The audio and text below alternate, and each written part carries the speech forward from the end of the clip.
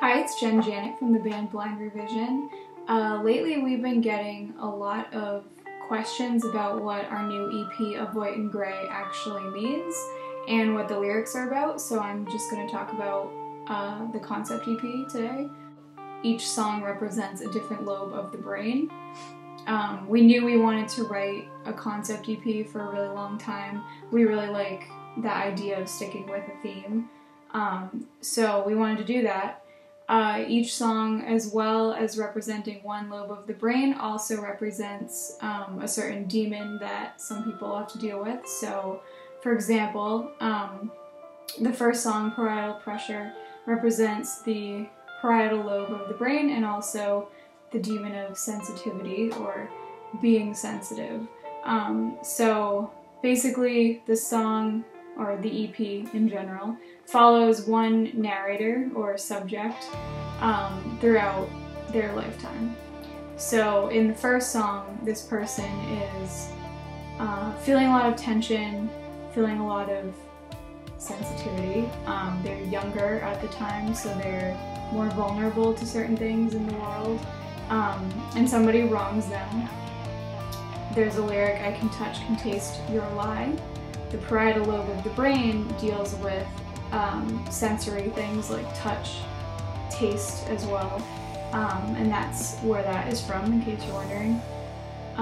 And ultimately, the narrator ends up feeling a lot of tension, as I said, and toward the end of the song, it does get a little more post-hardcore sounding, I guess you could say. The song starts off very, very kind of sweet and innocent and melodic, and then gets very metal toward the end, and that was on purpose, just to show that this person is starting off young and sort of innocent and pure, and then as time goes on they start sort of hating the world and going through all these different emotions.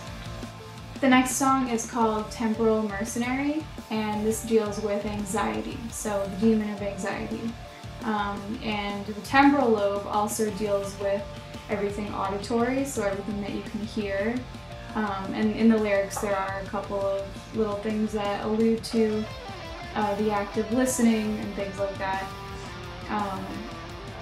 I wanted to talk about anxiety and fear in this song, specifically the fear of death, and feeling like you're fighting, like a struggle. If you suffer from anxiety, usually people will say that they feel like there's this internal struggle, almost like a battle going on, like you're fighting with yourself. And so this narrator is going through that at this point in time. The amygdala of the brain is also in the temporal lobe, and that does deal with fear, anxiety, things like that. So I think it was a perfect match for this song. The next song is called Frontal Seeker, and this is about the frontal lobe of the brain.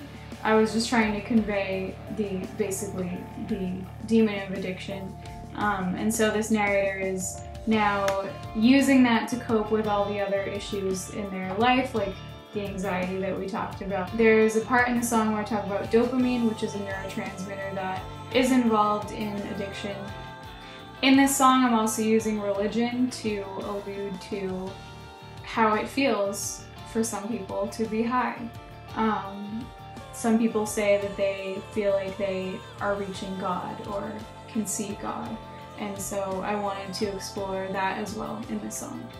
The next song is Occipital Covenant, and while love can be wonderful, and we usually think of it that way, this song deals with the demon of love.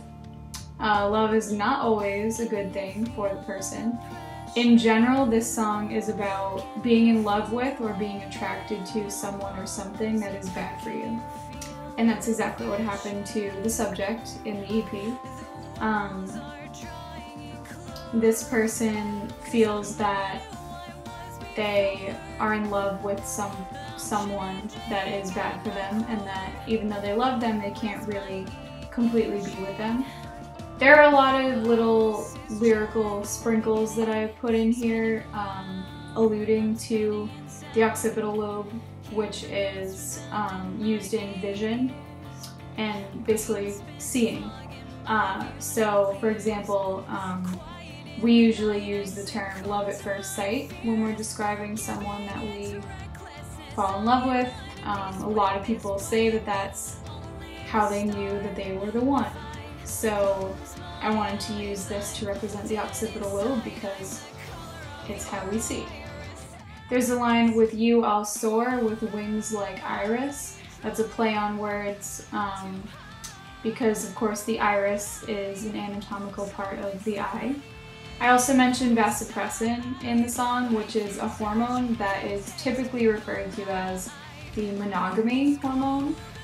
It's released a lot when two people are together physically. Obviously some people have more levels of vasopressin than others, but it is considered the monogamy hormone. It makes you feel really connected specifically to that person. "Dilate my pupils, I'll be your smartest student" is also a play on words. A pupil is a part of the eye, but it can also represent a student. Belladonna in Italian means beautiful woman, but this was also a plant that the ancient Italians would actually use to dilate their pupils. So big eyes were considered very beautiful and attractive, and women would actually inject like little eye drops in their eyes to make their eyes look bigger. So that's what that part of the song is referring to. Ashes is the last song, and you might notice that it's not represented by any lobe of the brain. So this song does kind of stand on its own a little bit. This basically represents the end of the world as the narrator knows it, and it is up to your interpretation whether or not the world is actually ending or if it just seems like the world is psychologically ending for this person because of everything that they've been through. When we do this on stage, we die at the end, and if you've been to a blind or vision show, you know that we all sort of fall down to the ground, and the guitarist will keep playing lying down and everything, but we do that first of all because it's fun, but also just to symbolize, you know, it is the end of the world for this character that we created.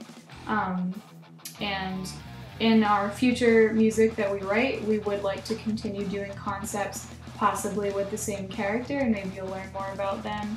That's a little up in the air right now. We're still not sure if we're going to continue with that route, but we might. So if we do that, you'll get to know that character a little bit more. There is a lot of Latin in this song, Ashes. Favela is a word that's repeated a lot, which means ashes in Latin.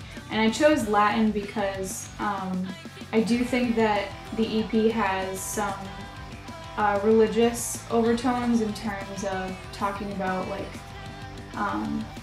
the subject talking about God and feeling like, you know, please forgive me for the things that I've done, that sort of thing. Also, this song uses more of an operatic style of vocals, which is very different from all the other songs on the EP, and that is used sometimes in like church choirs and things like that, so I also wanted to make that connection as well.